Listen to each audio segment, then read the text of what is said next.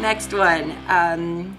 Dana, aka Dana Mustard Reads from Victoria, British Columbia, asks, what was the hardest scene you had to write? Ooh, the hardest thing I've ever written. Okay.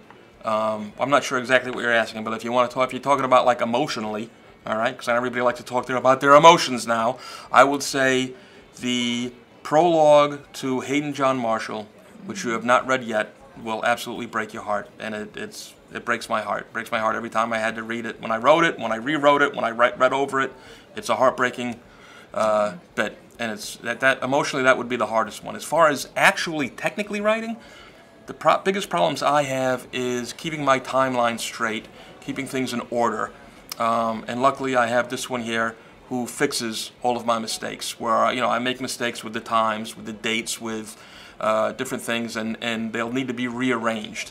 Or even from a writing perspective, they should be rearranged, because although I know in my head what I want to say, and I get the story out there, I know what I'm talking about, and you, the reader, don't.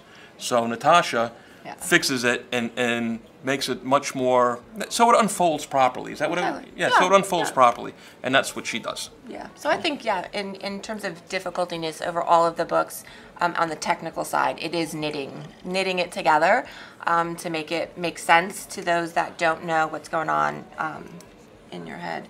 Right. I think emotionally in Sister Margaret, I think the sisters at the end really, sisters. Yeah. And I think, well, that's like a double-edged thing, because they're heartbreaking and yet they're heroic at the same time. Yeah. Is heroic the right word? I don't know. Maybe. I don't know. Maybe. I don't know. It's a sad story. You know who else kind of makes me sad? Are the junkies. Junkies will break in real life. Junkies will always break your heart. That breaks my heart for them. Junkies will break your heart. So hopefully that answered your question.